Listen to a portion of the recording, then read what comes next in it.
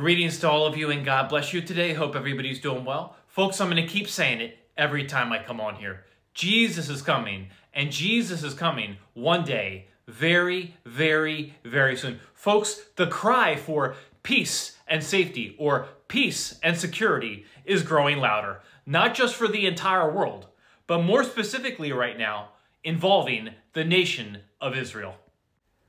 A couple days ago, I covered this story like you can see on the screen right here, how the United Nations chief invoked recently Article 99 of the United Nations Charter to secure a ceasefire in Gaza. This is all about calling for an immediate ceasefire, all about peace and safety, peace and security.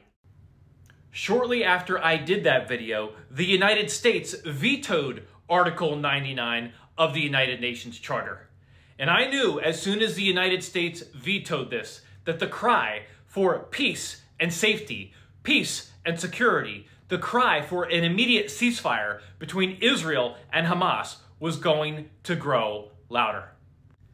Which brings me to what I want to share with you guys today. There's many different sources reporting on this. This is huge, folks, and we're going to talk about why it's huge in a second. This is recently in from The New Arab. United Nations General Assembly set to hold emergency meeting on Gaza. Let me read some of this to you guys. The 193-member United Nations General Assembly has announced that it will hold a special session on Gaza to take place on Tuesday, December 12th. That's tomorrow, Tuesday, December 12th. A press statement issued by the UN General Assembly President confirmed on Sunday.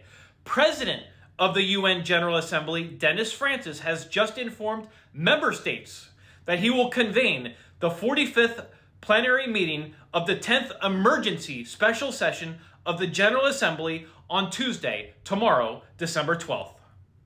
Egypt and Mauritania, if I'm saying that right, had formally requested a meeting by invoking the UN General Assembly Resolution 377, uniting for peace in a letter to President Francis. The move comes after the U.S. vetoed on Friday a UN Security Council demand for immediate humanitarian ceasefire in Gaza.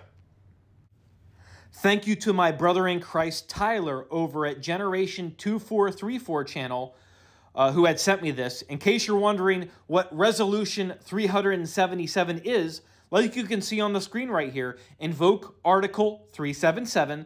The most important part of Resolution 377A is Section A, which states that where the Security Council, because of lack of unanimity of the permanent members, fails to exercise its primary responsibility for the maintenance of internal peace and security,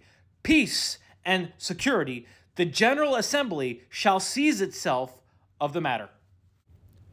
There you have it. Peace and security right in the text there, right in Resolution 377. I mean, folks, this is incredible. Again, you just had the United Nations General Assembly announce it will hold an emergency session tomorrow, Tuesday, December 12th. And Egypt and Mauritania formally requested a meeting for this meeting to take place by invoking the UN General Assembly Resolution 377, uniting for peace. Right in your face, folks, and it has peace and security right in the text. Now, why is this so significant? Well, again, when you go to the book of 1 Thessalonians, chapter 5, verses 1 to 4, the Apostle Paul records the following. But of the times and the seasons, brethren, you have no need that I write unto you, for yourselves know perfectly that the day of the Lord is referring to the coming 7-year tribulation period. So, for yourselves know perfectly that the day of the Lord so cometh as a thief in the night. For when they shall say peace and safety, or other translations render it peace and security, then sudden destruction cometh upon them as travail upon a woman with child, and they shall not escape. But ye, brethren, are not in darkness, that day should overtake you as a thief. We are told very clearly that we will see the day approaching. And it's going to be at a time when they are saying peace and safety, or peace and security, peace and security. And then what happens? Then sudden destruction cometh upon them as travail upon a woman with child, and they shall not escape. So it talks about an escape there. So what's the escape from? Well, we know according to Scripture that Jesus Christ is going to rapture all of those that are born again believers in Jesus Christ before the tribulation period begins. So there will be a sudden rescue, rapture, before the sudden destruction comes. But I mean, folks, this is something we need to pay attention to.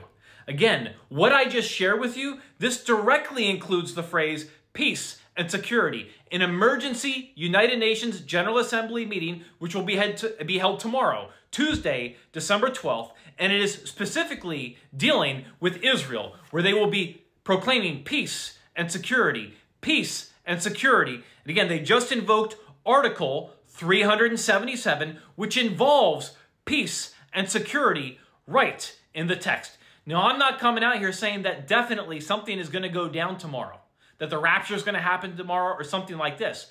But what I can tell you is we know what the Bible says. In 1 Thessalonians chapter 5, verses 1 to 4, we will see the day approaching. We'll see it approaching, and it's going to be a time when they're proclaiming, they're crying, peace and safety, peace and security. And that's exactly what they're going to be doing tomorrow. I mean, folks, this is incredible. What a time to be watching. What a time to be witnessing for the Lord Jesus Christ. And all I can tell you, if you're watching this video right now and you don't have Jesus Christ in your life, just look around the world right now at everything occurring and look at what your Bible says. You will see several things are true. The Bible is real. The Bible is alive. Jesus is real. Jesus is alive. And Jesus is coming back. And he's coming back one day. Very, very, very soon. This current world order, it is sinking, and it is sinking fast, just like the Titanic. You need to get on the lifeboat right here and right now. That lifeboat is Jesus Christ and him alone. I'm not telling you to get religious. I'm telling you can be saved right here, right now, as you're watching this video. Now is the accepted time. Now is the day of salvation. What do you have to do to be saved? The gospel of your salvation is found in the book of 1 Corinthians, chapter 15, verses 1 to 4. Believe. You're believing Jesus Christ died on the cross for your sins. The sin debt that you could never pay on your own. Jesus Christ paid it in full with his blood on the cross at Calvary, so you could be reconciled back to him, forgiven of your sins, and be with him forever in heaven. So you're believing Jesus Christ died on the cross for your sins. He was buried, and he rose again. He resurrected on the third day, as it is written in the scriptures. That's the gospel of your salvation. If you're still confused, here's the bottom line. Every single one of us is a sinner. We all miss the mark. We all fall short of the glory of God, and our sin separates us from a holy, a just, and a perfect God. But God loves you so much that he would come down. He would be born of a virgin. He became flesh. He dwelt among us.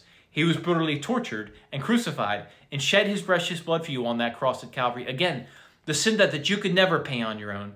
Jesus Christ paid it in full with his blood on the cross so you could be reconciled back to him, forgiven of your sins, and be with him forever in heaven. That is love, my friends. That is love. The bottom line is this. Heaven and hell are very real, literal places. You will spend an eternity in one of those destinations. Hell's a real place. Eternal torment, eternal separation from God. I don't want you to go there. Jesus does not want you to go there. But if you die without Jesus Christ, you will be separated from God for eternity in hell. And I am going to tell you the truth because I love you. Jesus Christ is the only way to the kingdom of heaven and the only name that can save you. I am begging you, I am imploring you to get saved right now. Put your faith and your trust in the blood of Jesus right now. Believe Jesus Christ died on the cross for your sins. He was buried and he rose again. He resurrected on the third day as it is written in the scriptures. And do it now because tomorrow is not promised. And make no mistake about it, Jesus is coming. And he's coming one day. Very, very, very soon. Keep looking up. Keep watching with me. And God bless you all.